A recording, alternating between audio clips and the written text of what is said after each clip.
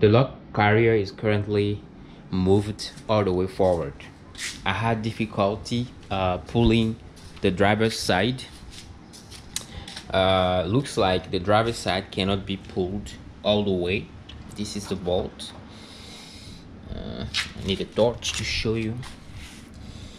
So I currently held it with a piece of wood so that it doesn't retract, and I didn't have any issues pulling this side, but I still placed a piece of wood to keep it in place to avoid it from moving.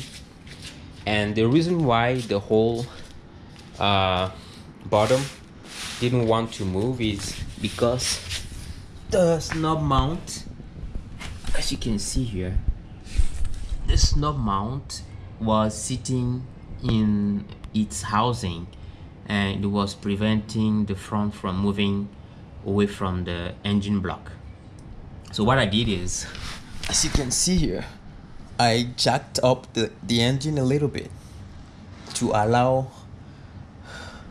the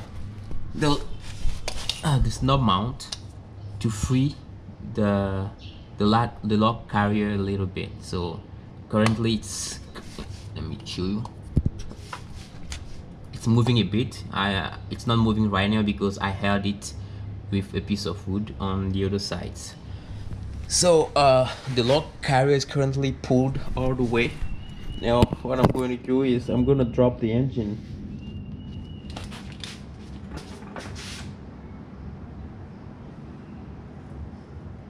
There, I just jacked it up a little bit. Okay. All right, so engine is freed, dropped.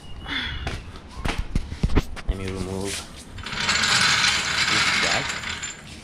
So the front is currently pulled all the way.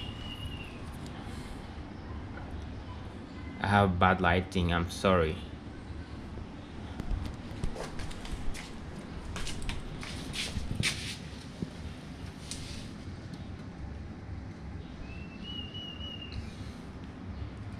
And now we have room, lots of room to work here.